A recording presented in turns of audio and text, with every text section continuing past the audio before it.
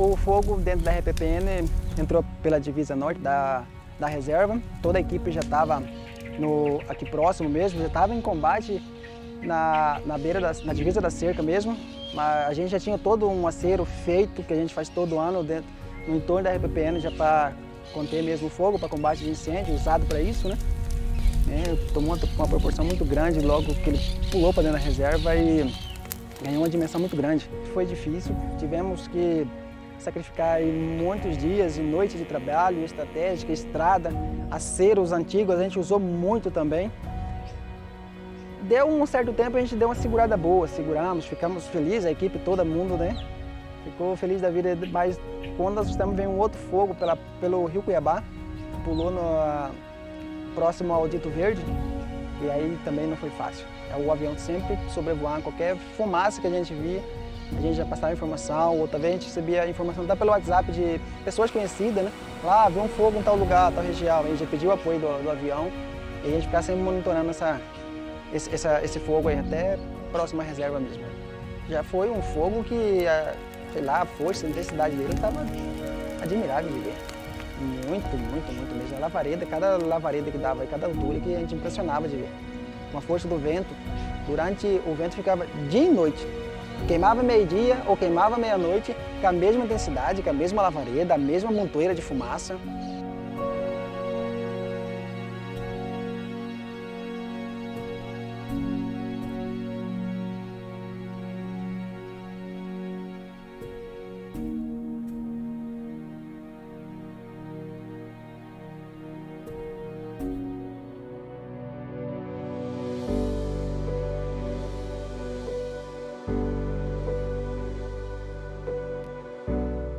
E a hora que bate a tristeza, vendo que nós lutou, parecia que estava controlada e depois perdia tudo.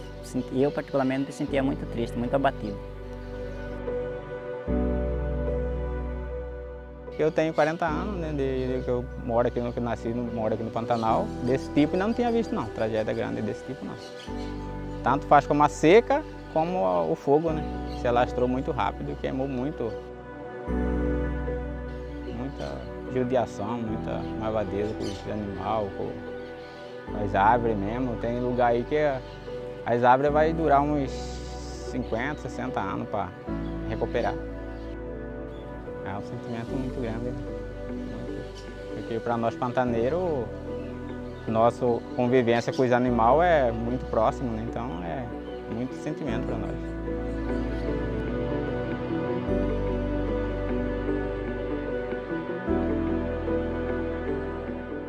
Triste foi no dia 13, que o fogo chegou aqui. No dia 14 do 9, que eu levantei de manhã, porque essa área aqui, desde do 2000, quando eu entrei aqui, essa aqui nunca tinha sido atingida pelo incêndio.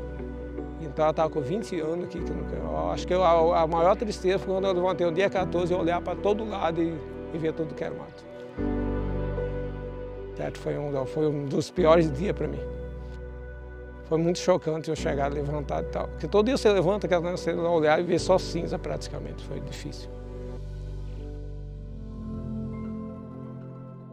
O que a gente imagina ser um único incêndio foram 3 momentos distintos em que a gente tinha o fogo acontecendo na RPPN em alguns lugares e ao mesmo tempo a gente também tinha diversos focos acontecendo no entorno do hotel e no entorno do parque. Teve aí aproximadamente 50 dias de combate a esses incêndios, mas em locais diferentes. Então isso também fez com que a nossa equipe tivesse que se empenhar mais ainda, né? Nós temos brigadas em todas as unidades. Por maior que seja a nossa equipe de brigadistas e guarda-parques, não era suficiente para tudo isso. E equipamentos também, né? A gente tem caminhão-pipa nas unidades, a gente tem pá carregadeira, a gente tem bomba costal, toda uma estrutura, mas que nesse momento ela acabou não sendo suficiente. Então para isso a gente teve que locar mais caminhão-pipa e pá carregadeira, e somar os nossos esforços aos esforços da Operação Pantanal 2, que foi importantíssimo, né? A gente teve um apoio muito grande do Corpo de Bombeiros, do Exército, da Marinha, da Força Aérea Nacional, da equipe do ICMBio e do IBAMA também. E aí, junto a isso, a equipe do Sesc Pantanal, porque no momento, né, que a gente tinha diversos focos, motorista, o pessoal dos serviços gerais, os monitores ambientais, todo mundo se transformou em brigadista. Então, assim, isso também foi um momento muito bacana, né? Você vê toda uma equipe extremamente motivada em cuidar desse lugar, né? Desse lugar que é como pertence a todos nós, né? Então, assim, esse sentimento de pertencimento, de que isso é meu, aflorou muito forte. E aí a gente vê o valor de uma equipe de verdade, né?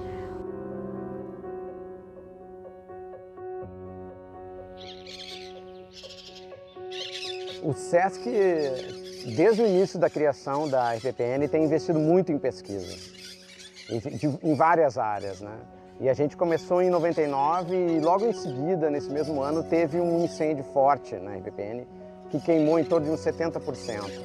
Mas esse incêndio agora de 2020 ele é muito mais impactante, até porque o entorno queimou bastante. E naquele período também queimou no entorno, mas não nessa extensão na relação com todo o Pantanal. Agora o Pantanal queimou muito mais, a extensão foi muito maior. Tanto o incêndio de 99 quanto outros incêndios menores que aconteceram ao longo desses 20 anos praticamente de RPPN, foram sempre combatidos por essa brigada, que é uma brigada que já tem um treinamento específico, já tem equipamento, e o combate sempre é efetivo. Mesmo nesse momento atual, desse impacto imenso do fogo, essa brigada e esse sistema, né, a gente pode dizer que é um sistema de combate e prevenção de incêndio, foi muito importante para reduzir a velocidade do fogo dentro da RPPN. Dentro da RPPN o fogo avançou de uma forma bem mais lenta do que no interior, portanto deu a chance de escape para muitos animais. E também a RPPN não queimou todo ao mesmo tempo.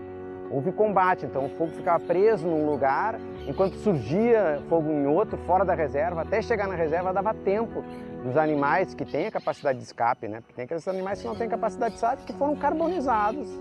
Eu acho que a ideia das unidades de conservação é sempre colocar a vida em prioridade, conservar a vida, conservar a nossa riqueza, o patrimônio. Isso aqui é um patrimônio reconhecido pelo planeta como sendo patrimônio da nossa população.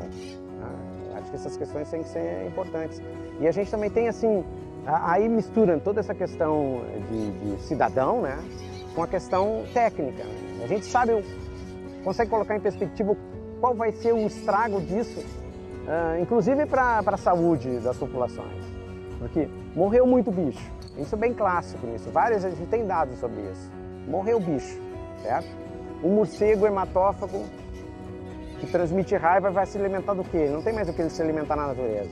É muito clássico, vai começar a se alimentar de quem? De gente. Começa a pipocar casos de raiva humana.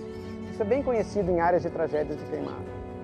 Assim, eu como pesquisador, como biólogo, ecólogo e também um pesquisador da área da saúde, tudo isso para mim é muito impactante porque a gente, apesar de ter todo esse conhecimento, de entender que as coisas se recuperam na medida do possível, na medida do seu tempo, o impacto de ver um animal morto, esturricado, é muito grande. E a perda de paisagem, tu vê essa coisa esturricada, assim, e é uma causa que é evitável. A gente pode evitar isso. Há conhecimento para evitar, há conhecimento para manejar todas essas questões. Não precisava ser dessa forma estúpida. Hoje, eu fui chamada pela equipe para fazer um diagnóstico inicial de como está a situação aqui, se ainda era possível visualizar os animais mortos, se ainda existiam animais vivos, como eles estão, se estão bem, se precisam de suporte, e fazer um planejamento em cima disso para chamar o restante da equipe para fazer as ações. Eu estava achando que ia estar tudo perdido, né? Mas tem muitos animais que estão vivos ainda. Uma boa parcela precisa de um suporte para conseguir aguentar até a retomada da recuperação da flora e a vinda da chuva. Então isso foi um diagnóstico bem importante para a gente já ter ação de imediato. Quando a gente chegou aqui, a gente nem tinha noção que a gente ia fazer todo esse planejamento de distribuição de comida e coxos. Isso foi no andamento dos dias, a gente percebendo a fauna, onde eles estão e como eles estão sobrevivendo. A gente coloca esses galhos para caso algum bicho pequeno caia, consiga escalar por eles e sair para não morrer afogado. E essas folhas salvam muita abelha também, que elas vêm beber e precisam de um apoio para sair e levantar voo. Então foi uma ação bem emergencial, né, bem cautelosa, porque a gente está interferindo de uma maneira totalmente direta ao ciclo dos animais, mas totalmente necessária, porque senão a perda ia ser muito maior. Então, tendo o suporte de água em até pontos que tinham presença de água durante a seca, que agora a estiagem foi tão grande, não tem mais essa água, então foi totalmente necessário para dar esse suporte para eles resistirem até a retomada do ecossistema que foi perdido, né? E a gente vai continuar a manutenção desses coxos e da alimentação. A gente está usando dois tipos de aplicativos diferentes. Um aplicativo é da Fiocruz, que a gente está registrando tanto os animais vivos, debilitados e os mortos, que é um aplicativo bem abrangente que consegue adaptar e colocar essas informações georeferenciadas. Mas a gente também está fazendo um mapa usando um aplicativo gratuito para georeferenciar as localizações, e tendo essas informações a gente consegue passar para toda a equipe interna aqui da RPPN, que é essa a intenção. Eu quero que todo mundo tenha acesso a onde a gente colocou os coxos e a frequência da alimentação, porque a gente tem que ter tudo bem organizado, a localização deles e aonde que a gente vai continuar repondo, com que frequência, onde é a área prioritária. Por isso que a gente está com duas frentes diferentes de aplicativo, né? E os próximos, agora finalizando com a instalação dos coxos, a gente vai iniciar o monitoramento de animais mortos. Então está vindo uma equipe bem grande para a gente se distribuir dentro da RPPN, iniciando a parte mais úmida, que vai alagar primeiro com as primeiras chuvas, porque assim que alagar a gente pode perder a informação dos animais mortos. Então a gente vai iniciar por essa parte, vamos sortear diferentes pontos, vamos fazer uma amostragem bem rígida para conseguir fazer uma estimativa correta e ter todos os parâmetros estatísticos, tudo certinho, não é apenas uma contagem e chegar num número, né? A gente tem que ter uma análise estatística envolvida. Então, a partir das próximas semanas, o trabalho vai ser bem intensivo para essa contagem de animais mortos e, é claro, junto a isso, dando a manutenção dos animais com alimentação e repondo as águas das instalações.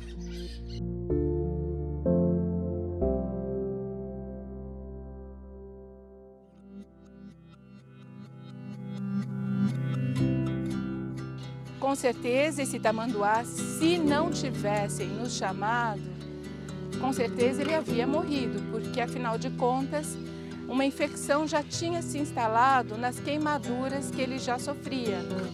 Então ele tentou, claro, sobreviver, ele andou em brasas e tudo mais, ele estava muito magro, não se alimentava há muitos dias e certamente esse tamanduá teria morrido se não fossem as pessoas preocupadas em socorrer e ver esse sofrimento todo do animal, não é?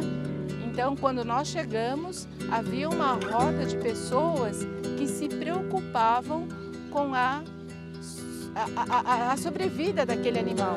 Quer dizer, não era só o animal que a gente estava vendo ali naquele momento, mas era uma luta toda de pessoas que lamentavam o que tinha acontecido e que, quem sabe, aquele animal pudesse sobreviver para voltar de novo a viver num lugar bonito e preservado. Nos últimos anos a gente tem tido muitas ocorrências de incêndio, mas nada se compara ao que a gente enfrentou em 2020 e está enfrentando ainda. Hoje a gente está com a reserva com 91% da área dela afetada pelos incêndios. Isso é algo inédito dentro da história da RPPN Sesc Pantanal.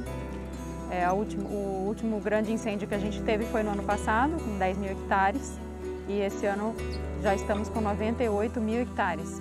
Foi uma perda realmente muito triste, mas a gente teve que se reerguer e traçar outros desafios, né? O desafio, então, da gente entender tudo que aconteceu aqui dentro, registrar o máximo, no mínimo detalhe, assim, da ocorrência, para que a gente não perca essa informação, né, tão valiosa. E a partir disso, começar a entender qual que é o impacto. Então, como a gente tem um grupo de pesquisa que já atua há muitos anos com a gente, nós acionamos esse grupo, falou, olha, precisamos aqui de força, precisamos fazer uma grande corrente de força para estudar, fazer uma varredura na reserva, com relação principalmente à fauna. Então esse é o trabalho que a gente está com grande empenho hoje. Estamos com 10 pesquisadores especialistas na área da fauna silvestre e também com voluntários, um grupo voluntário para fazer resgate também de animais que foram impactados diretamente, mas que ainda estão vivos. E também nos articulamos com outras organizações para trazer alimentação e estrutura para disponibilizar água e alimento para os animais que estão perambulando. Porque essa foi uma surpresa muito feliz, apesar de toda a tristeza. Eles, assim que eles chegaram, a primeira coisa que eles disseram é: tem muito animal vivo. E isso, nossa, deu uma força enorme para a gente, sabe?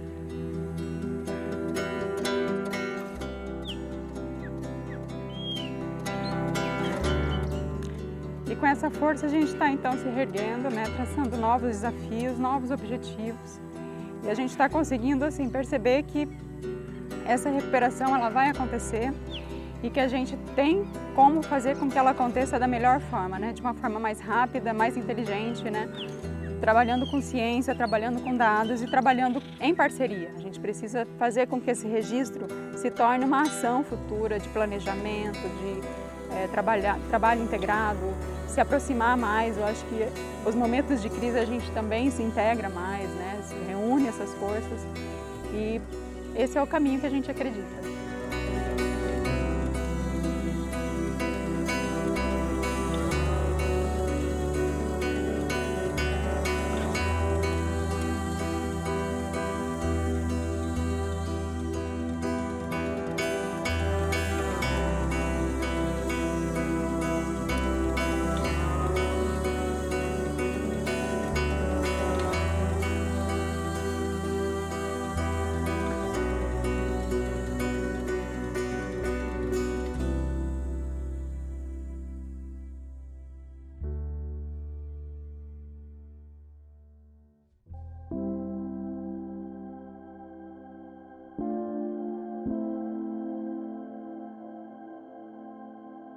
Este vídeo documentário foi realizado como registro da temporada de incêndios no Pantanal em 2020. Imediatamente após o fim dos incêndios na unidade, teve início o levantamento de dados com pesquisadores de diversas partes do país. A partir de pesquisas desenvolvidas ao longo de 20 anos, será possível realizar um comparativo com o atual momento, para encontrar soluções que beneficiem todo o Pantanal, seja para a recuperação da flora, restabelecimento da fauna e atendimento às comunidades afetadas por esse evento. O que aconteceu jamais será esquecido.